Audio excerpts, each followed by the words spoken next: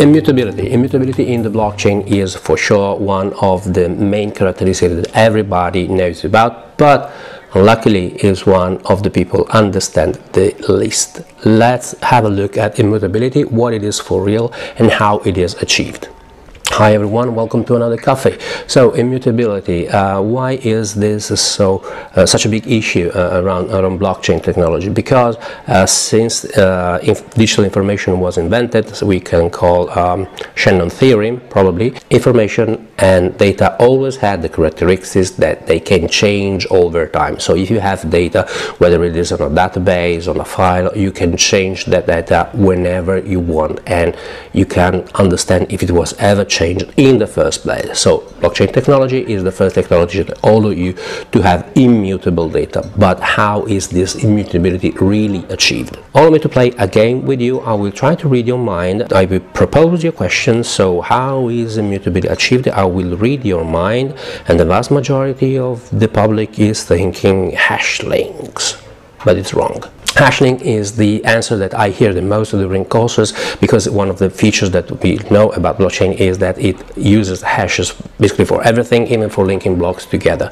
And the idea is that if you have an hashed information and the hash is in another information, you have this link of hashes all along the blockchain. If you change the information at one point in the blockchain, you have to redo all the calculation up to the most recent block, and that is said to propose immutability. But this is not the case. Why? Hashes by themselves are not a mean of immutability. We can call it an alarm. It's a way that allows you to understand that the data was changed after it is changed. So it does not prevent you from changing the data. It just gives you a hint that something happened after it happened. So it's like saying that your house is fireproof because you have an alarm that warns you if the house is burning. It doesn't mean it is fireproof.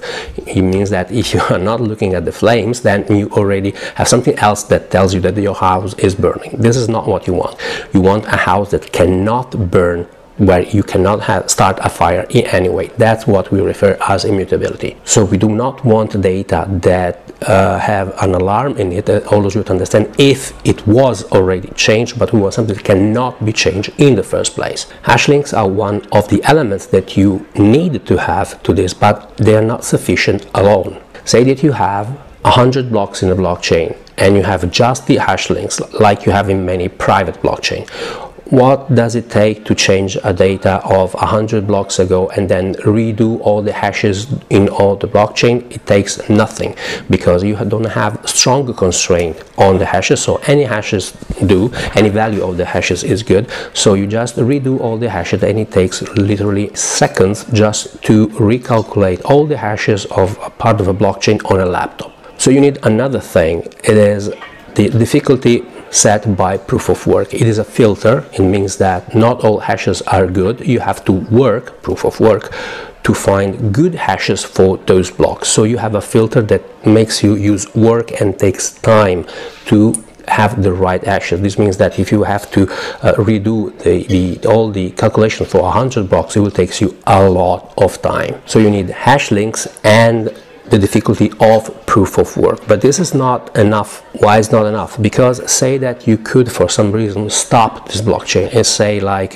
hey everybody, can you stop working? Can you stop trading? Can you stop trading? So if you open up this possibility, you might have enough time to redo all the calculation of the hashes, taking into account the difficulty if the time frame is big enough. So you have to find a way to make the blockchain unstoppable. So you need to have somebody that is always working on the blockchain, trying to make it longer.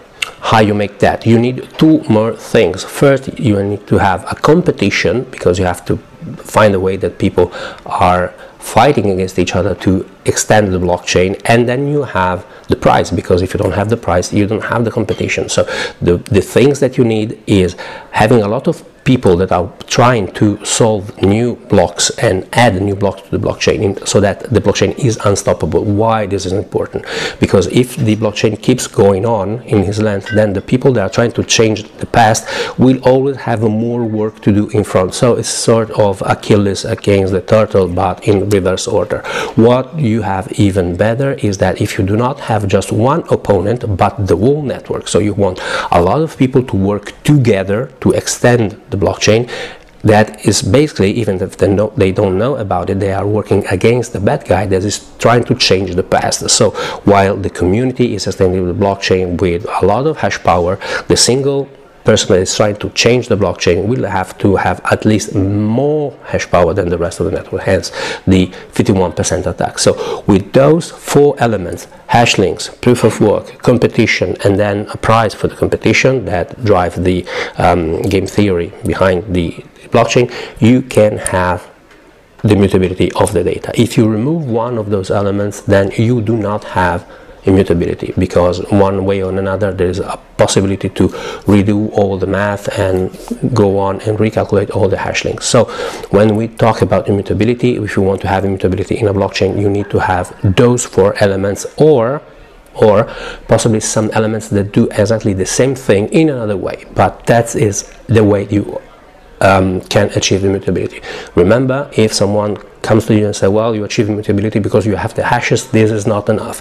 You need at least other 3 players in this game if you want to win it. Otherwise, it's not immutable at all. And that was it for the coffee of today. Please subscribe, hit the bell, let me know what you think about it. If you have any other opinion about that, I'll see you in the next coffee. Bye.